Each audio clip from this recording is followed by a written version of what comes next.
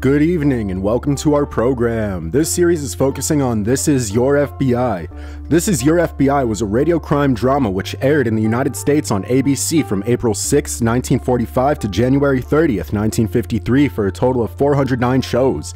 The show featured true cases from the FBI and was told from an FBI agent's viewpoint. FBI Chief J. Edgar Hoover gave it his endorsement, calling it our show and calling it the finest dramatic program on the air. Generally, I do not include advisories. Given Hoover's polarizing nature, I will share this. Dramatized stories created for propaganda purposes are not history. They tell one biased side of the story, and in no way am I saying that these are reliable stories. I just believe them to be interesting when viewed through the scope of entertainment and weird history. Finally, I'd like to send a specific thank you to publicdomainreview.org and archive.org for organizing and compiling all of this media. If you would like to listen to standalone media, we have included a link in the description.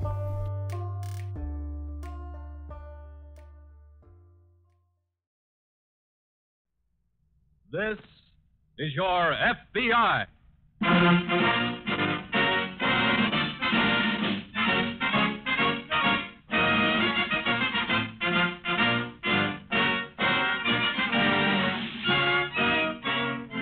This is your FBI, an official broadcast from the files of the Federal Bureau of Investigation, presented as a public service by the Equitable Life Assurance Society of the United States. To your FBI, you look for national security, and to the Equitable Society for financial security. These two great institutions are dedicated to the protection of you, your home, and your country.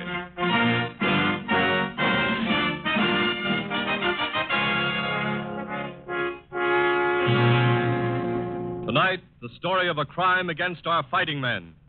War fraud.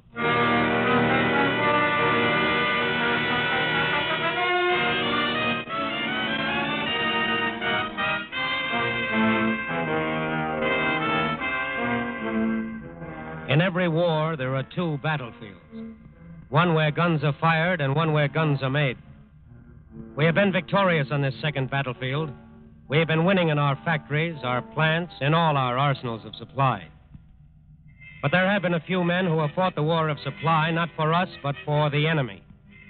Because to these men, war has meant only one thing, a chance to make money. They have been caught. Sooner or later, these men are caught by the FBI. Because the workers in their plants are also working for this country. In one case, a war profiteer was caught because of a worker who was only a cleaning woman. A middle-aged woman who swept the floors in a plant which manufactured hand grenades for the government. Say, hold on there. What? Well, where are you dumping that stuff? In the trash barrel. Oh, that doesn't go in the trash barrel. But it's just the sweepings from the floor. I know, but... It's trash. Trash goes in the trash barrel. What's your name? Anna Waco. What's yours? Rockland. Oh, Mr. Rockland. Oh, I'm sorry. That's all right, Mrs. Waco. How long have you been working here? 3 months, sir. Surely you know by now that any sweepings with powder in them go in that box over there. But this powder isn't good for anything, Mr. Rockland. It's all mixed with dirt and shavings. Mrs. Waco, this is my plant. I'm manufacturing hand grenades for our government. One of the duties to anyone working for the government is to conserve material. But this powder... Will you let us worry about it? We have ways of sifting the powder from the dirt. We must conserve. Well, I've got 2 sons over there, and I'd hate for them to get a hand grenade with powder like... Mrs. Waco, any sweepings from the floor which have powder in them are to be dumped in that box. Yes, sir. After all, there's a war on, you know.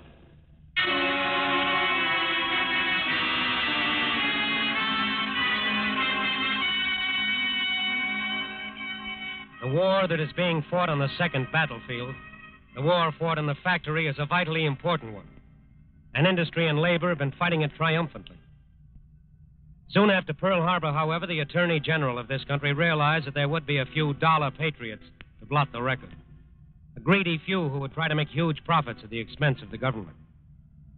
And so a war frauds unit of the Department of Justice was created. And to the FBI went the job of tracking down the criminals involved. That's why, when Mrs. Anna Waco became suspicious of the Rockland Powder Company, she went to the offices of the FBI. Maybe he has got a way of getting the dirt out of the powder, but there are other funny things, too. Like what, Mrs. Waco? Well, Don't be afraid, please. Anything you say is just between us. The FBI will never do anything to endanger your position. Oh, I'm not afraid, Mr. Daly. Not for myself, anyway. Who, then? My daughter-in-law. She works in the plant, on the assembly line, putting in the powder charges. But they don't care how much powder goes in. Who doesn't care? Mr. Rockland or one of his sons. How many sons does he have? 4. And they're all nasty boys. One of them's Ruth's foreman, and he just keeps saying, hurry up, speed it up. He doesn't care if the grenades are any good. He just cares if they're getting out a lot of them. Mrs. Waco, you must know the government has inspectors checking those grenades before they leave the plant. Sure, I know. Well, if the grenades don't come up to specifications, if they're not any good, those inspectors are going to reject them. I know. Well, what happens to them after the inspectors turn them down? what do you mean? Oh, Mr. Daly, those Rocklands are just out to make all the money they can. They wouldn't be in such a hurry to turn out bad grenades unless they had some way of using them. Well, what way? I don't know, sir. But they're always talking and talking about conserving material. Yes. Well, good or bad material, I'll bet they've got some way of getting those rejected grenades out of that plant.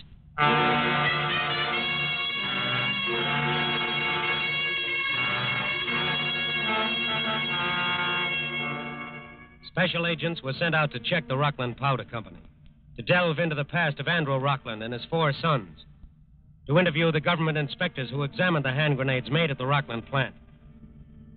From the inspectors, FBI agents found that each day, a large number of grenades did not come up to government specifications and had to be rejected. These faulty grenades were supposed to be sent back and fixed. But whether they were or not, the inspectors didn't know. They had no way of knowing. But the FBI had a way of finding out. The inspectors were asked to mark a small red X on each rejected grenade. And then, after a few days, a case of hand grenades made by the Rockland Company was given microscopic examination. Hello, Bill. Oh, hello, Mr. Daly. What's new? You mean, have we heard anything from your hand grenades yet? The answer's yes. Fine. Not so fine. What do you mean? How much do you know about specifications for hand grenades, Mr. Daly? I've learned a lot in the last few days. Well, it seems that each of these grenades is supposed to have 4 individual powder charges. Otherwise, it won't go off correctly. That's right. Now, here. Look at a cross-section drawing of this one grenade. All right. You see? Yes. That's only got 1 charge. If a soldier tried to use that grenade to save his life, well... No. We found 22 like this one, Mr. Daly. How many were examined altogether? 136. Now, here. 54 with only 2 charges. 37 with only 3 charges. And out of the whole lot, exactly 25 that met with specifications. Wow. That's not all. Not all. No. To be really efficient, the powder charges have to be compressed into the grenade under a pressure of from 5,000 to 6,000 pounds. That means using a machine press. Yes. Some of these were made with a hand press. You know something? What? The powder in every one of these grenades made with a hand press is full of dirt and shavings. Almost as if... The powder had been swept up from the floor. Yes. Bill, let me see one of those grenades. Here. What are you looking for? A little red X. Oh, you won't find any on those, Mr. Daly. What? The faulty ones made with a machine press, they all have the red X on them. The others, the ones with the dirty powder and made with a hand press, they don't have any mark on them at all.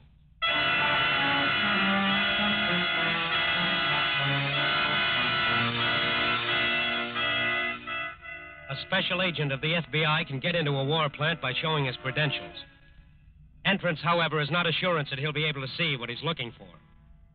That he'll be able to see how faulty grenades are packed and shipped out anyway. How other faulty grenades can be made with hand presses and dirty powder. And can be packed and shipped without ever being inspected, without ever being seen. The special agent who visited the Rockland Powder Company had no trouble getting in. He showed his credentials, he waited a few minutes, and then a young man appeared. Mr. Daly? Yes? I'm Fred Rockland.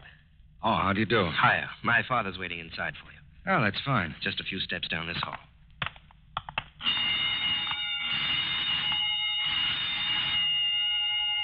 What's that? Oh, just testing the burglar alarm, I guess. Oh, This way. thanks. Oh, Dad. Yes?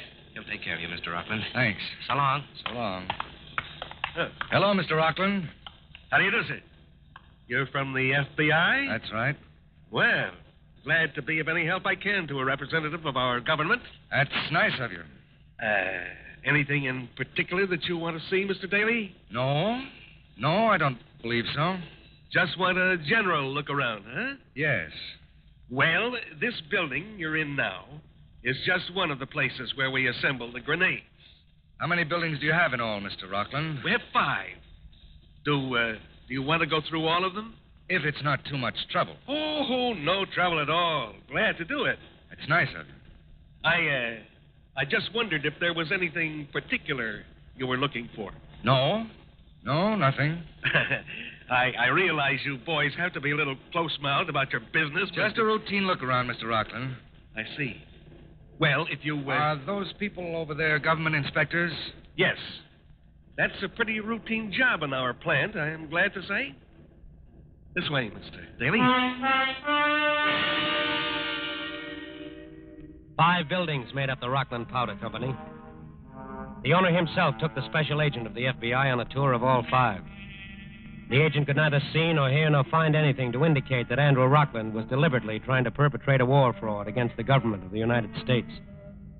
On the surface, everything was in order. Everything was up to standard. Except that every time the agent approached a new building, an alarm bell rang.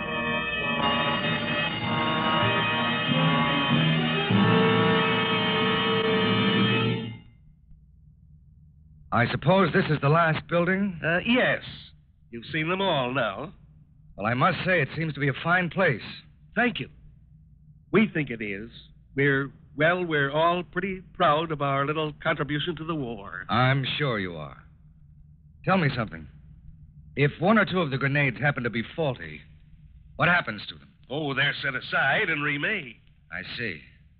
I noticed that you have special boxes set aside for the rejects. Naturally. We don't want them to get mixed up with the others. Naturally. I was just... We can get out this way. Thanks. After you, sir. Yep. And very nice of you to show me around, Mr. Rockland. Oh, not at all. I'm always glad to be of service to my government or any... What's the matter? Didn't you say you had 5 buildings? Yes. Well, isn't that small one over there... Oh, that one isn't used. I see. That's where I originally started my plant. But it's too old to be good for anything now. You suppose I could see it? Certainly. Some other time. Oh, as long as I'm here now, I I'm might as afraid well... not, Mr. Daly. I do have a business to run, you know. I can't spare any more time. Well, perhaps someone else could take me I around. don't think so. We all work very hard here. There's a war on, you know. Yes. Of course, I couldn't go through it myself. No. No, I think you'd have a little difficulty in doing that. Good day, sir.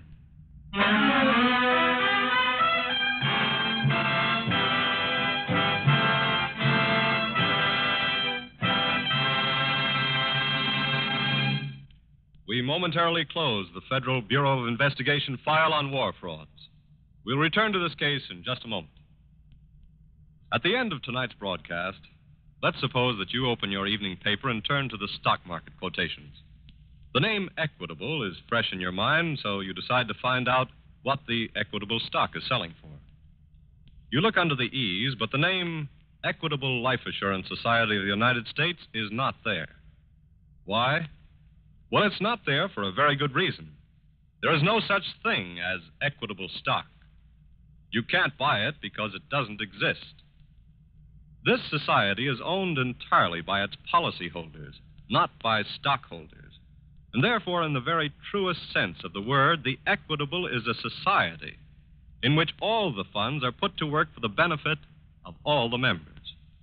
Furthermore, the dollars entrusted to the society are employed in ways that benefit the entire nation. They're invested in war bonds and American industry. They promote the business of farming, and they encourage home ownership. By serving its members, the Equitable serves America. And now, back to the file on Andrew Rockland, war profiteer.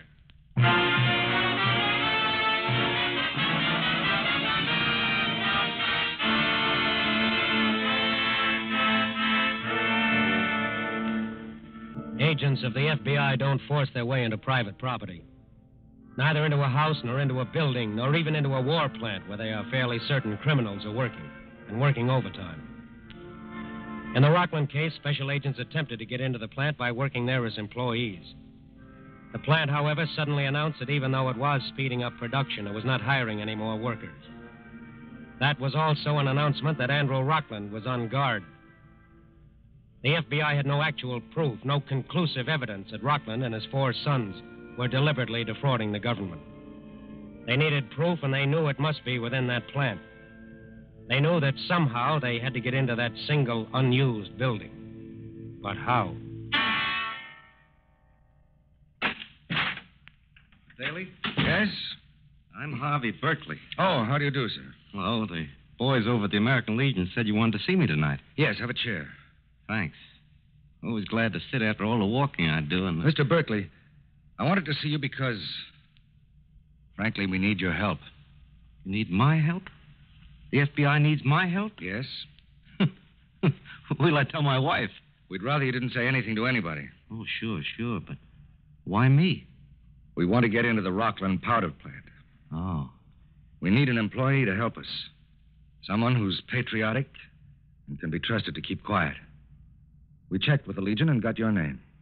Did you check on me? We're satisfied. Well, name it, and if I can do it, no questions asked. Thanks. You're the safety engineer at the plant. That's my title. Just what do you do? Oh, pretty much what I think has to be done to keep the plant safe. You can get into all parts of it at any time. Sure. Can you get me in? Without anyone knowing who you are? Yes. Sure. What about the guards at the gate? Well, if you wear old working clothes, I can take you in with me. How? Well, I'm allowed to take on an extra man if I think I need one for special precautions. Mr. Berkeley. Yeah? Would too much snow on the roofs of the plant buildings be considered a reason for special precautions? Why, sure. If it gets too heavy, there might be damage. Why? I was thinking. You might say you needed me to help shovel snow from the roofs. There's a lot of it now. Well, I could figure out an easier way. Less work for you. I'd rather do it that way. I'd like to shovel snow off the roof of that unused old building. Oh. You see, I want to get into that building. And I think the roof's probably the best way.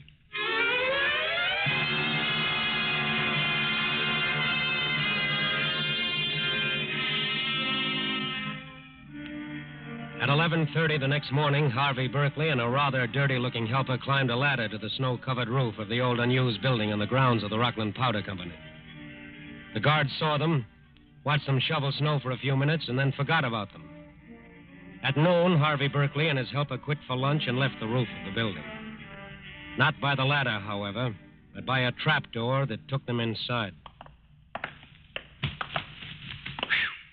Sure is dirty in here. Yeah, this is just an old loft, Mr. Daly. Hasn't been used for years, as far as I know. No. Nothing around but cobwebs. What's downstairs? Your guess is as good as mine. Let's take a look. I don't know how we're going to get down there. The door's all boarded up. Oh, I don't want to get down there.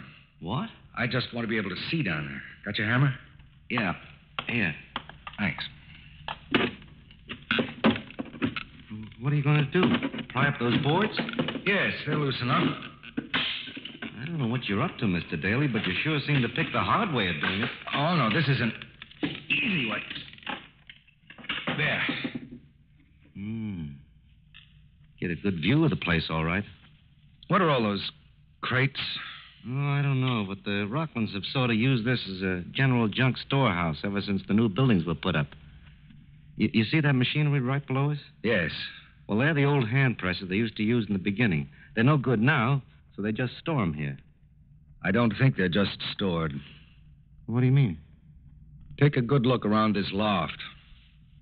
Then look down there. Okay. See any difference? Well, it looks cleaner down there. A lot cleaner. No cobwebs, no dust, no boards over the door. That's not a storehouse down there, Berkeley. That's a little factory. But who uses it? I don't know, but I'm going to wait here till I find out. Well, what happens when you do? Wait and see.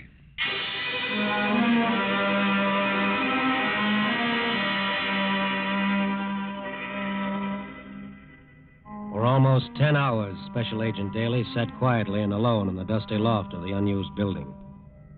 For almost 10 hours, he waited. For almost 10 hours, he crouched by the loosened floorboards, waiting for someone to enter the room below. Waiting to see if his suspicions were right. Waiting for proof that men worked in that room below to defraud the government of the United... Berkeley? Is that you, Berkeley? Yeah. Sure is dark in here. Hurt yourself? Nah. Anybody see you come up? No, but I had to wait till the guards got out of the way. Here, What's this? some sandwiches. Oh, thanks. You pick up that box for me? Yeah. What's in it? Who's down there?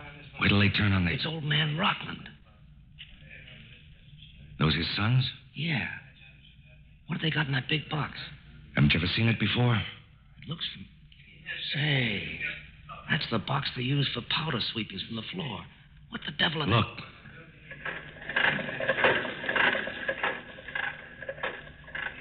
They're making grenades with that lousy powder in the old hand presses.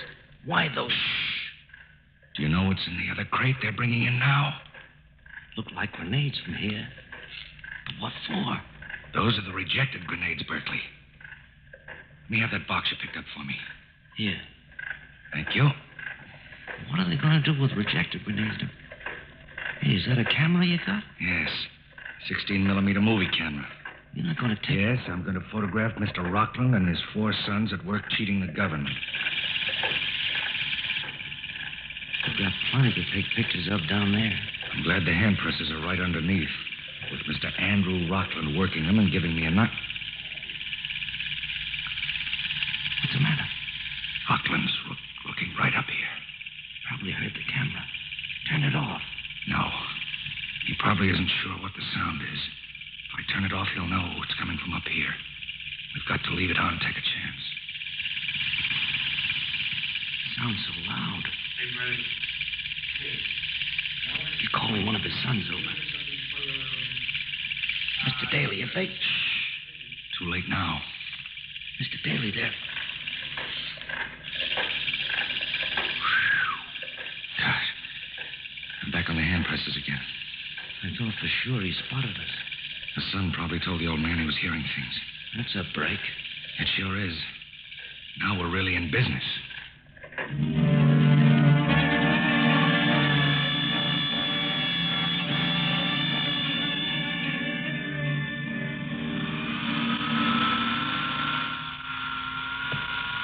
Say, these are pretty darn fine pictures, Daly. Thanks. There's a shot coming up. There. 2 of the patriotic Rockland family packing rejected hand grenades for shipment. Look at the old man telling him to work faster. Oh, he cracks a whip over them. How long do they keep it up? Till 3 in the morning. My film ran out before then. Well, it doesn't matter. You've got enough proof here for any jury. That's all. That's plenty. Those Rocklands are a fine bunch of loyal citizens, aren't they? What gets me is that a few men like that can hurt the reputations of other patriotic businessmen. Yeah. Just as one strike gives all labor a black eye. And they've both been doing an A1 job in this war. Well, I'll leave the film with you. Where are you going? Wind up the case. I've got orders to pick up Mr. Andrew Rockland personally.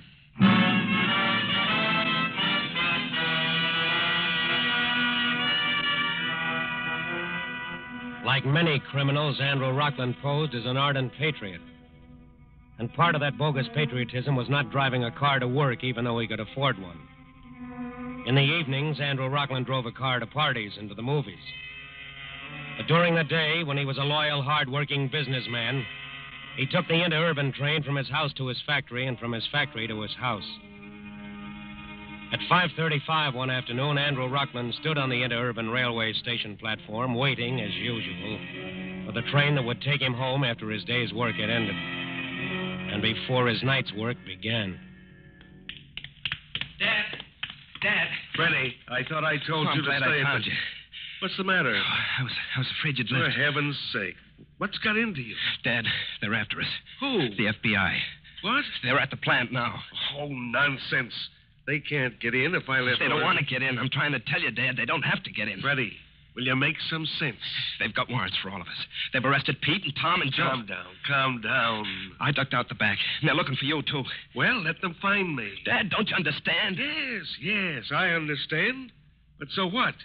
There isn't anything they can prove. Not one single solitary thing. And until they get in the old building... They've been in the old building. What do you mean? Last night, one of them was up in the loft watching us while we worked. Oh, let him try to prove it. But he wasn't alone. I don't care how many witnesses... Dad, will you listen? He had a camera with him, a movie camera. They've got pictures of us working. Freddie. It's true. I heard them telling Pete. A camera? Yeah, a movie camera. Dad, what are we going to do? A camera? Where can we go? They've got us dead to rights. Dad, where are you running? Dad!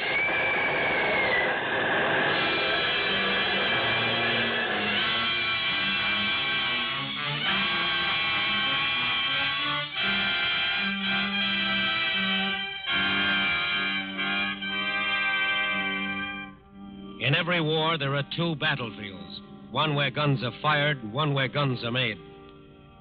We have been victorious on this second battlefront. Industry and labor have been winning the battle in our factories and in our plants. There have been a few men, a few greedy men, a few criminal men who have tried to defraud the government in order to make enormous profits. These men have been caught by the FBI. And if there are any others, they too will be caught by the FBI. Because none of them can run a factory single-handed. They need to have people working for them and with them. People who know that working in a factory today is fighting a war. People who are fighting the war not because they want to make money, but because they want to win a new world for themselves and all those who will come after them.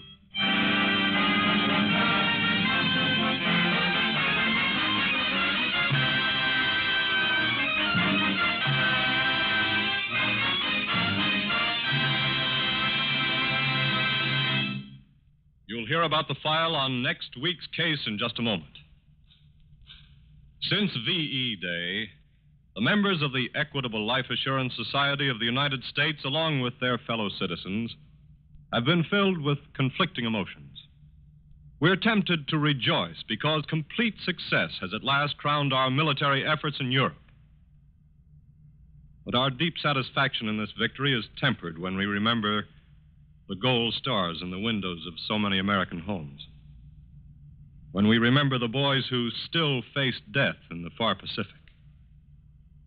We honor the fighting men whose courage and steadfastness have made possible one of the greatest military achievements in American history. But our hearts go out to the parents of those American boys who will not return to the homes they died to defend. So we believe that this is a time for prayer. It's a time to stay on the job, to resolve that we will not relax our efforts until final victory in the Pacific is ours. To that ardently desired end, the Equitable Society, speaking for its management, its employees, and its 3,200,000 members, pledges its unswerving and untiring support.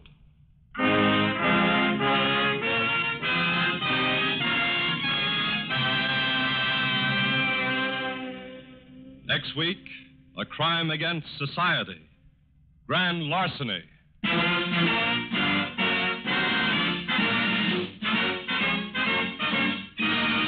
The incidents used in tonight's broadcast are taken from the files of the Federal Bureau of Investigation. However, all names used are fictitious, Any similarity thereof to the names of persons living or dead is accidental.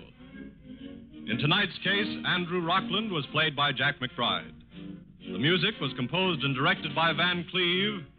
The author was Lawrence MacArthur, and your narrator was Frank Lovejoy. This is Your FBI is a Jerry Devine production.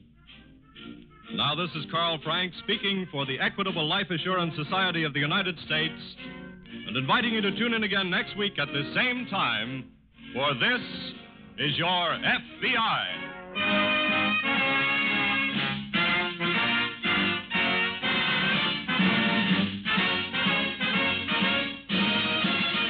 This is the Blue Network of the American Broadcasting Company.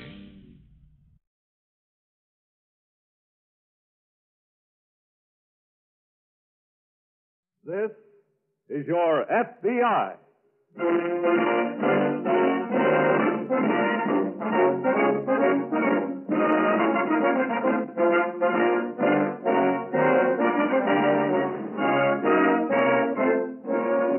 This is Your FBI, an official broadcast from the files of the Federal Bureau of Investigation. Presented as a public service by the Equitable Life Assurance Society of the United States.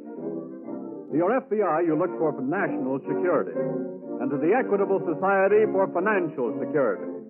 These two great institutions are dedicated to the protection of you, your home, and your country.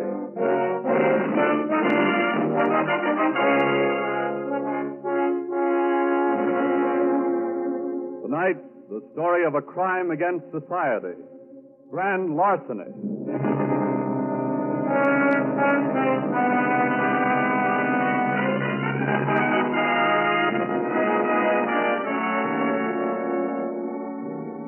There is no such thing as a typically criminal face. A criminal can look like the most respectable citizen. Beneath the surface, he may be a counterfeiter or a pickpocket or a safecracker. But on the surface, on the physical surface you see, he may look like an accountant or a mechanic or a salesman.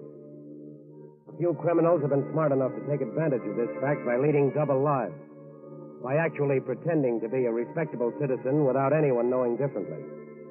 Neither the police nor the community, nor even, in one case, the criminal's own wife. Dan, I hope you're going to finish that pudding. Oh, honey, I really don't have time. Oh, come on now. How about just a little more, Well, okay. Well, the way you try to fatten me up, I'll have to start going to a gym. Well, you need your calories, Dan, with all that night work you do. Pays dividends, honey. Pays dividends. Oh, I know. I ran into Mrs. McKinney downtown today, and she said her husband said you were the top salesman of the company. Is that what she said? Mm-hmm. Well, of course, you know what we get if I top all sales for this month. No. What? A trip to Mexico, all expenses paid. Daniel. Yep. Hey, I'd better be getting underway. Oh, are you working again tonight? Got a good prospect I think I can land. Oh, Dan. I hate leaving you alone again, honey, but business is business. Oh, I don't mind that. I just don't like to see you work so hard. It pays dividends. Well, I wish there was some easier way of getting to Mexico. Honey, believe me, I'm getting us to Mexico the easiest way anybody could. Now, wait up.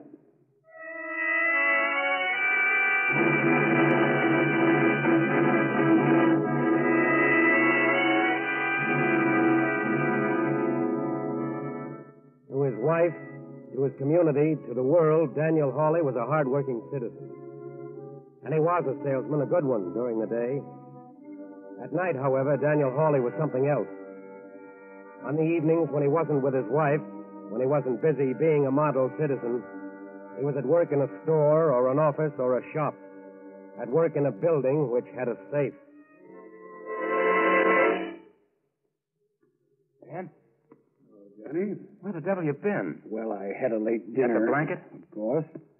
And the nitroglycerin. There. Well, this is going to be an easy job. Yeah. It will. I studied it very carefully the other afternoon. Very easy. Glad you think so. Here, take the blanket. Thought you were going to call me this afternoon. I didn't have time. There was a prospect I had to see. You don't say. Yeah, I think a small charge will be enough to blow this. I finally got tired of waiting, so I tried to call you. I thought I told you never to call unless it was absolutely necessary. I didn't know whether you were going to show up tonight. I told you I was. Anyway, there was no answer. Oh, we've got a new number. Oh, that's great. I suppose all your prospects know it but me. Where am I going to call if I need to? Here. What's that? One of the company pencils. The number's on. Okay. If you think Come on. Get the charge set. We haven't got all night. No, you got to be on the job bright and early in the morning. That's right. What's the percentage in it? Free trip to Mexico. Huh? You wouldn't understand even if I told you. No, I'm stupid. I only like to have one job at a time. You finished setting that charge? Yeah. Okay, let's have the blanket. Here. There. The car outside? Sure. Now, you know what you have to do right after the safe pops open. I know. Okay, then. Stand back.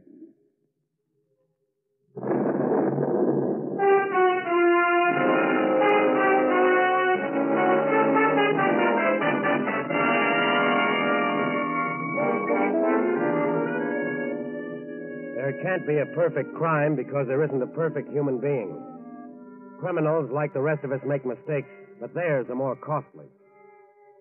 And that safe which Daniel Hawley cracked with jewels for military precision instruments belonging to the United States. They weren't worth much, but just by taking them, he made one small mistake. One very little mistake, which was the worst he could make. He violated a federal law and thereby challenged the FBI. Did you get all the evidence the sheriff had, Will? Yes, right down to fingerprints. Any good ones? Not too good from this last job. But there were very clear ones from some of the others. Oh? They're being checked in the laboratory now. Say, how many jobs has this fellow pulled, anyway? Well, there's no way of knowing yet whether he was in on all of them. But in the last 3 years, there have been 14 burglaries in that district. All safe tracking? Yes, and all done in the same way. Come in. Well, hello, Helen. Here's a teletype on those fingerprints. Fast work. Did you get anything? We sure did. Here's the file we have on the gentleman. Thanks, Helen. You're welcome. Well, seems he's an old hand at the game. Really? His record goes back to 1930. Between then and 1938, our friend was arrested 4 times. Oh. Petty larceny, attempted assault, burglary. What about after 38? Nothing. He got out of prison then and apparently has just disappeared. No record of his possible whereabouts. No. What's his name? Kaler. Joseph Kaler. Description? Yes. 5'10" and a half, heavy set, brown hair, brown eyes, no distinguishing marks. Just average looking. Yes, that's what he looked like in 1938, 7 years ago.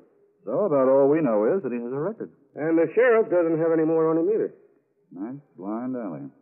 Well, he made the mistake of leaving his fingerprints around. He made the mistake of violating a federal law. Maybe he's made another one we don't know about yet. Well, if he hasn't, maybe he will. No maybes about that. They always do.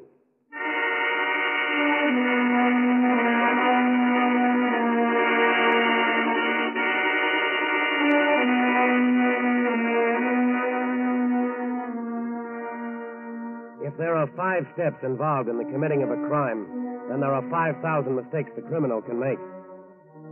Some are even made after the crime is committed.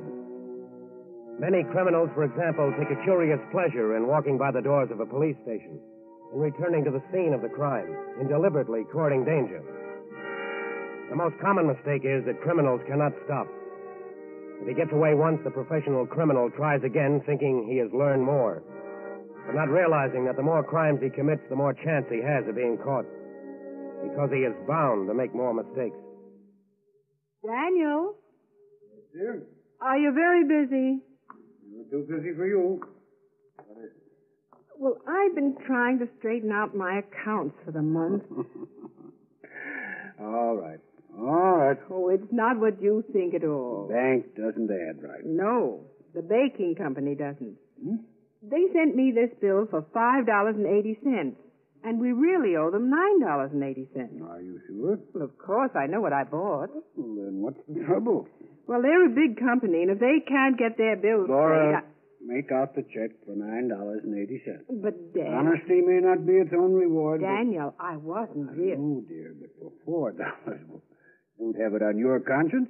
I'd have it on mine. It's not worth it, Laura. It's never worth it. You mean sooner or later they always find out? That isn't the point. Oh, I know, Dad. Anyway, they don't always find out. So it's just a question of your own honesty. Daniel, I'm making out the check for the right amount. That's my girl. Just a drop in the bucket. What do you mean? Oh, that company does a wonderful business. Harriet's cousin told me. She works in the Ohio office, the one just across the river. Huh? What'd she do there? Keeps books or something. But she said that at the end of every month, they always have at least $9,000 or $10,000 in the safe in that office alone. You don't say. Well, you can ask her yourself at the party tomorrow night.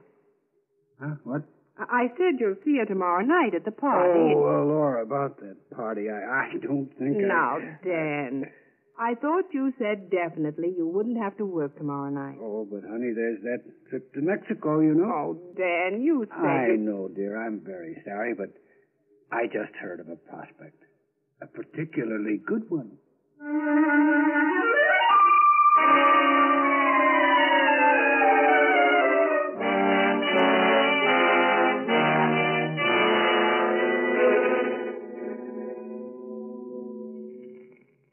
You ready, Johnny? Yeah. Okay, stand back. Nice and neat, John. Nice and neat. Not bad. I hope there's as much dough inside that safe as you think. Why shouldn't there be? Baking company? Well, there's only one sure way to find out, and that's by... how do you like that? What? Look, got a small safe inside the big one. You sure cased this job, didn't you? Shut up. Oh, come on. Let's put the blanket over the little one. There isn't time. What? There isn't time. The watchman will be back again on his round. What are we going to do? Chalk it up to experience? Shut up. Let me think. While you're thinking, I hope you don't mind if I just... Hey, wait. Come on. Where? Help me lift the little safe out. We can't carry that out of the building. First place is too heavy, and then the second We place... can carry it 10 yards, can't we? What if we can't? There's an elevator over there that'll take us right down to the basement. Then what? The basement's really a loading platform. The company keeps its delivery trucks down there. We put the safe in the truck. Okay, let's lift Yes. it. Not so heavy. Heavy enough. All right, this way. You know how to work the elevator? Sure. All right. Set her down. Easy there. There. Now, shine your flash. What for? So I can find the starter for this. Oh, here you are.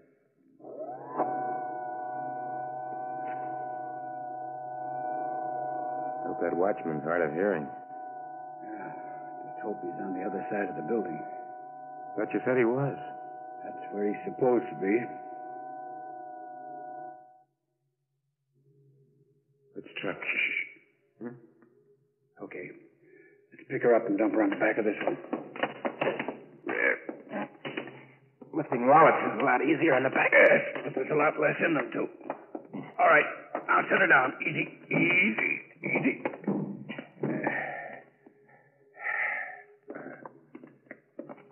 You gonna drive? Sure. All right, slide in. Hey, Dan. What? Ignition keys. What? Where are the ignition keys? How are you gonna start this thing? Well, they always leave them in the truck somewhere. Where? Usually on the little ledge under the... Watchman? Yeah. Shining his light around. Shut up. Where are those keys? Will you shut up? And suppose... All right, got him. Now, hold on tight, because the minute he turns, I'm going to move fast. Just started. You ready? Danny's shining the light on the elevator. Too late now. Who's there? Oh. Who's there? Joker. Who's in that truck? Come on. Get out of that truck, Doc.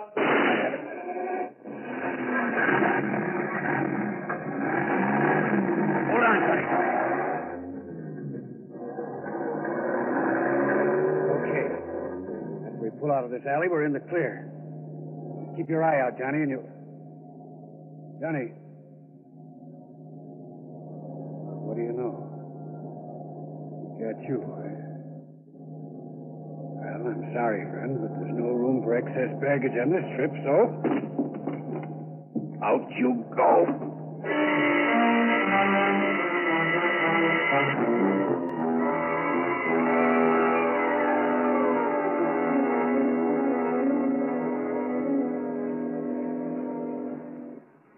This is the way you figure it, Will. I lifted the small safe out here, and then carried it over there to the elevator. Sure. Anything yet on the one who was found shot? No, except he wasn't the one we were looking for. The description doesn't tally. Maybe his partner is the one we're looking for, either. Well, he left fingerprints all over the steering wheel of the truck and all over the small safe. We'll know soon enough if they match the others. Even if they don't, he's a case for us. How do you mean? Well, we drove a stolen truck across the river and over the state line. Did you find anything on the body of the other one? No, just the usual things. Keys, wallet, a pencil from some company, a bar of candy, and, of course, his gun. Nothing to give us a lead. Nothing that looks so good. Well, they did a neat job on this safe. Well, they've had enough practice. I wonder where they got the nitroglycerin. Probably homemade. You know, Harvey? I knew it. I knew sooner or later our little friend would make a mistake. What have you got there? You know how these boys always cover a safe with a blanket when they crank it? Sure. Well, here's a piece of that blanket. This time, Mr. Kaler, or whatever he calls himself, left his visiting card.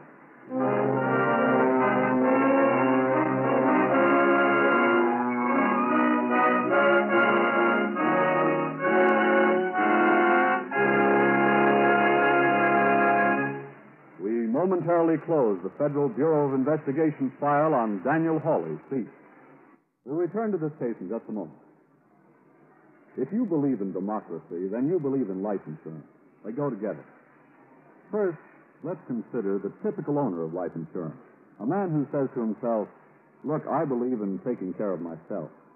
If I die, nobody else will have to look out for my family. When I get old, nobody else will have to support me.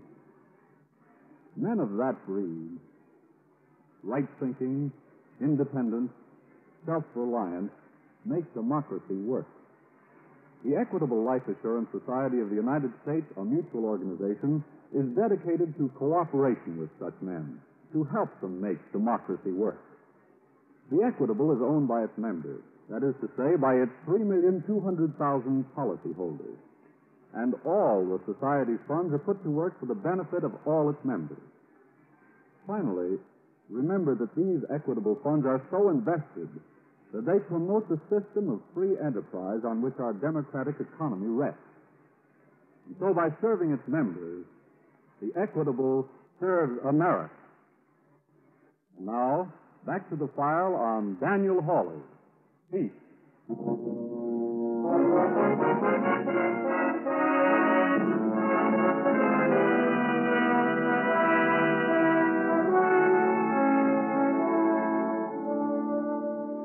Crimes which would have been left unsolved years ago can be solved today and solved quickly for one reason: laboratory work. That's why the FBI has built up its own laboratory until it is now the best in the world.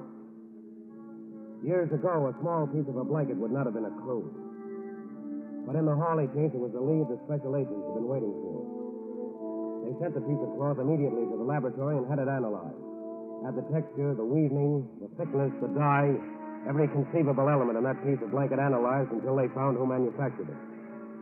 From the manufacturer, they found in what areas that type blanket was sold. They kept narrowing down the hunt until at last they found the only store in the vicinity of the burglaries which had that blanket for sale.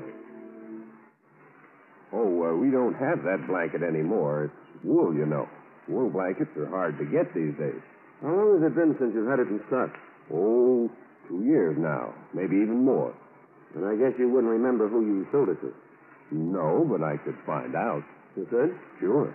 That was a pretty fine blanket, you know. When they came in, I called all my charge customers and said, grab them while you can. Did they all buy blankets? No, sir, I didn't have enough to go around. Why, one customer alone bought half a dozen. Who was that? Well, I couldn't tell, except it was one of the charge customers. How many charged customers did you have then? Oh, several dozen. I see. Do you have a list of who they were? Sure. But how are you going to pick out the one you're looking for? We'll pick him out. There's 34 names. I know. But I think we'll pick out the right one.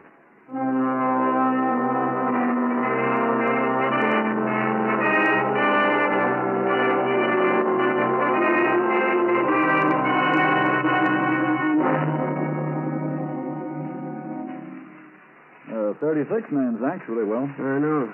It'll take quite a while to check all of them. Yes, I was thinking about that. Of course, we have his description. Or a description of him 7 years ago. And probably over a dozen men on that list could fit it. Let me see it again. Sure. Anton, Rocket, Andy, Green, Hall. That name. What about it? I've seen it someplace before. It's not a very unusual name. No, but I've seen it someplace. Where? But I'm trying to remember. Holly. Oh, that name was in the local paper this morning. A salesman named Dan Hawley won a contest. Yeah, I saw it, too. He worked for... Wait a minute. Have you still got the stuff that was found on the other man's body? Sure. Right here in the drawer. A pencil. Right.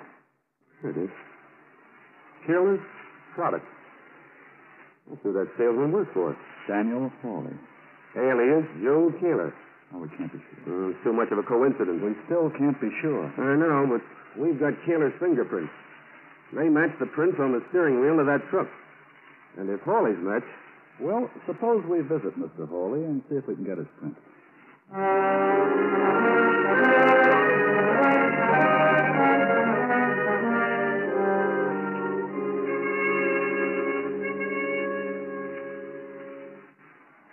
Sit down, gentlemen. Mrs. Hawley's upstairs, but I can get her down and... That's quite all right. There's no need of bothering her. How about a drink? No, thank you. You, sir? No, thanks. We're really here to ask you a few questions, Mr. Hawley, if you care to answer them. Why, I'd be delighted to, sir. Delighted. How long have you lived here? Well, let me see now. Almost 6 years, I think. And before that? Before that, I was in New England. Where? Oh, over. I was a salesman there, too. Once a salesman, always a salesman, I guess. Pretty cold up there, isn't it? Yes, indeed. I was glad to get back here. I have an aunt up there now. She's just freezing, she says. Can't get enough blankets. Well, I don't wonder. Hard to get now. Yes, sir. Are you one of those lucky people who stocked up while you could still get blankets, Mr. Hawley? Well, frankly, gentlemen, I have to admit I did buy a couple. Blue wool, weren't they? Yes, matter of fact, I believe they were. Do you think we could see them? Oh, I'm afraid not. Mrs. Hawley's got them all packed away in mothballs for the summer, and you know how women are. Yeah. I understand you're a top salesman over at Chillstep for this area, Mr. Hawley. Well, hard work and lots of luck will always do it, I say. Mainly luck. Do you have any cards, or do you always give out pencils like this? Here, is that one of my pencils? Here. Oh, yes, so it is. Do you mind if I hang on to it? No, not at all, sir. Pleasure. Here. Thanks. May I ask where you got that pencil, sir? We found it on the body of a safecracker who was shot. What? You don't say. Yes. Well, those pencils sure keep bad company, don't they? They certainly do. Well, I think we'll be getting along, Mr. Hawley. I'm sorry I couldn't be more happy. Goodbye, Mr. Hawley, and thanks for the pencil. Not at all, gentlemen. Goodbye.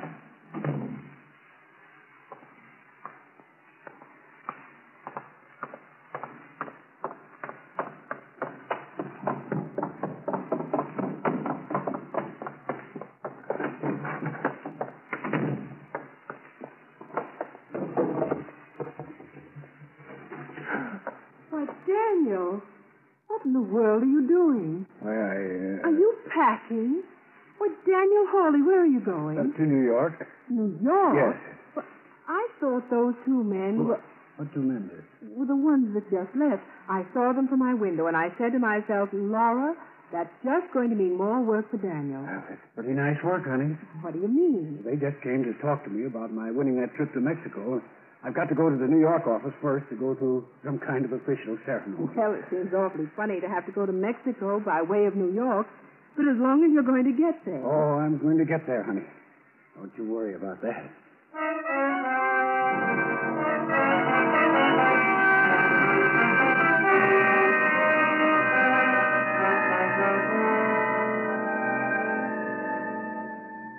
The FBI never makes an arrest until it is sure of its facts. But at the same time, a suspected criminal is never left on watch, is never left free to disappear before absolute proof can be obtained. Daniel Hawley knew he had left his fingerprints on his own pencil. He knew those prints would be matched with those he'd left on the steering wheel of the stolen truck. He knew the FBI would soon have absolute proof. And so he packed his bag, got in his car, and drove to the town railroad depot. When's the next train? Why, hello, Mr. Hawley. Hello. When's the next train? There's one due in right now. Let me have a ticket. Ticket? Yes. Don't you care where she's bound for? What? Oh, of course. Or maybe you won't want to take her. Well, where is it bound for? Let me see now. Yes. New Orleans. That's fine. Just where you're going, eh? Yes. Let me have a ticket. Well, now, ain't that a piece of luck? Look, will you let me have a ticket or I won't make the train?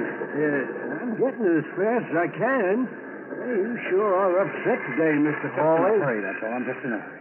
Well, here's the ticket. That'll be... Don't worry, keep the change. Well, Mr. Hawley, don't you want the balance of the change here? Take your bag. No, that's all right. I'll handle it. Taylor. Yes? Going someplace, Mr. Kaler? Or should I say Hawley? You better get aboard, sir. We're pulling out. He's changed his mind. Yes, I don't think I'll be going after all.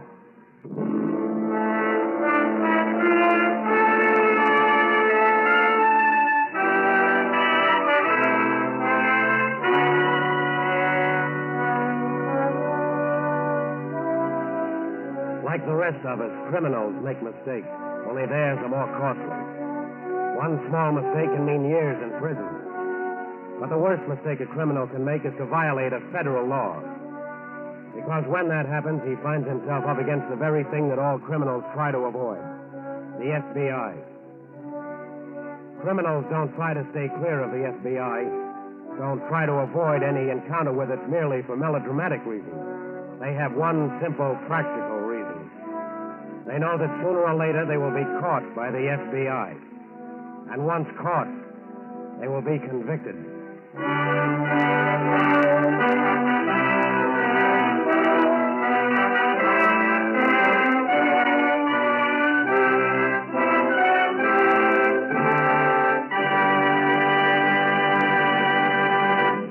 You'll hear about the file on next week's case in just a moment. In this, the opening week of the 7th War Loan Drive, I should like to read an important message from Thomas I. Parkinson, President of the Equitable Life Assurance Society of the United States. I quote, "In every war loan drive, America has never failed to go over the top. And one factor in this unbroken record of success is heavy bond buying by life insurance companies. In both the 5th and 6th war loan drives, the Equitable subscription was larger than that of any other life insurance company. Larger, in fact, than any other single subscription of any kind. In the present drive, the Equitable will again be one of the leading subscribers. In addition, funds of this society are heavily invested in the great industries that have broken records manufacturing weapons of war, and in the railroads that have done such a tremendous job of wartime transportation. That is why we say that in wartime, Equitable dollars are fighting dollars. And at all times, they are security dollars. For you, your home, and your country.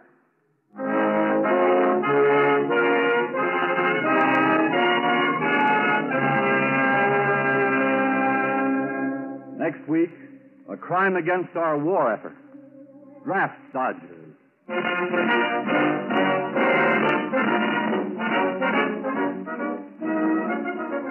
The incidents used in tonight's broadcast are taken from the files of the Federal Bureau of Investigation. However, all names used are fictitious, and any similarity thereof to the names of persons living or dead is accidental. Tonight, the music was composed and directed by Van Cleve. The author was Lawrence MacArthur, and your narrator was Frank Lovejoy. This Is Your FBI is a Jerry Devine production. And now this is Carl Frank speaking for the Equitable Life Assurance Society of the United States and inviting you to tune in again next week at this same time for This Is Your FBI.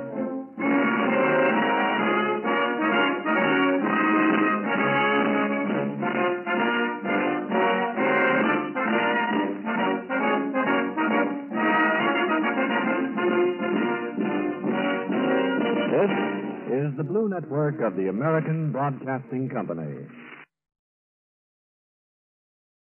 This is your FBI.